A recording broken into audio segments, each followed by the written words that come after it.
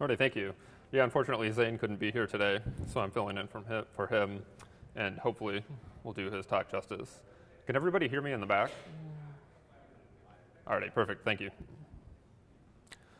So I'm going to be talking about how to solve for IoT identity management using anonymous attestation. If the slides will advance. There we go. So the IoT world is different from the web world when it comes to identification. The traditional web world was anonymous in both directions. You connect to a web server, it didn't know who you weren't sure who it was.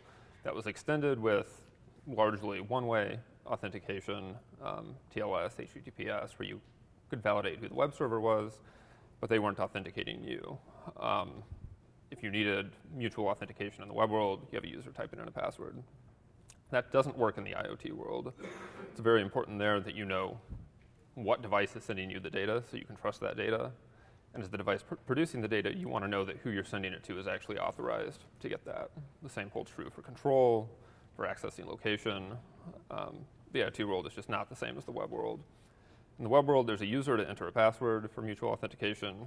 IoT is autonomous. That's not an option. Interestingly, there's a way we can solve this in that IoT devices tend to be fungible. If we're going to scale to billions or even trillions of devices, those devices all need to come out of the factory identical. We're going to be producing hundreds of thousands or millions of devices that are equivalent. And so all we really need to do for the authentication step is verify that a device is part of a particular authorized group. We don't need to know a particular individual identity for it initially, just that it's authorized as part of some group. So we're going to use that to enable secure IoT authentication. We could look at trying to use traditional shared keys, PKI, something that's used in the web world, but with tens of billions of devices, doing the provisioning of all those different keys before distributing those devices into the field is just not scalable. We want to be able to take a device off the factory, put it in a box, ship it to its final location, and then turn it on and have it authenticate without needing to put it into some sort of secure environment to pre-provision a key first.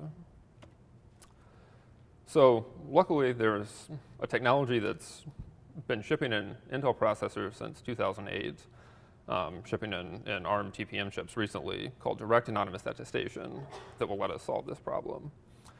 So I'll work through what direct anonymous attestation is backwards. So the attestation is a device can prove its membership in a particular group, not prove its individual identity, but just that it's a member of some group. That enables anonymity. You don't know who that specific individual device is, just that it's part of a group. Its anonymity set is some manufacturing group.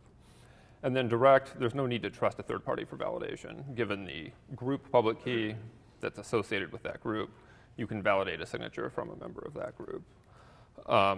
The group key is provisioned at the device manufacturer.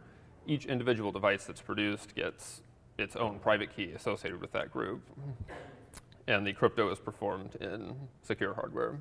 So these devices can be placed in the field, and the private key that's in the device is not at risk of compromise.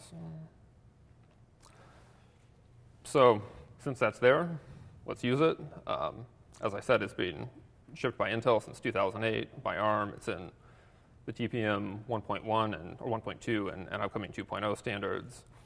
So that DA signature can be the root of secure access for IoT. You turn a device on for the first time, it proves or it tests its membership of a particular group, and from there you can provision a particular identity for that device and an additional access key to prove that specific identity. So that forms the core of the company we work at, Zaptum, our trusted transit security solution for the IoT.